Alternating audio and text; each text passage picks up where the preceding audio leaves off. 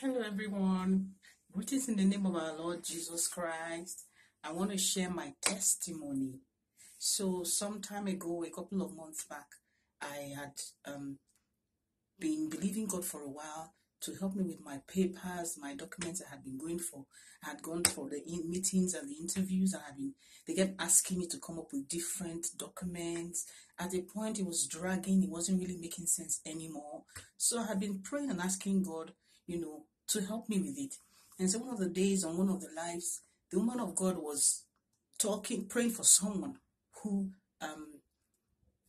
had prayed for someone who had issues with their documents, and they got it. And I quickly just said, I'm going to send a message to her.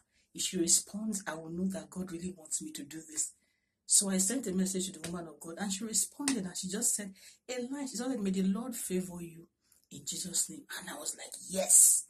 The next time I went for the meeting, as soon as I left, I got approved in a few minutes, and I got my papers now. Glory to God.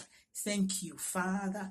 Thank you, woman of God, for letting yourself be used of God to help us. Glory to his name. Hallelujah.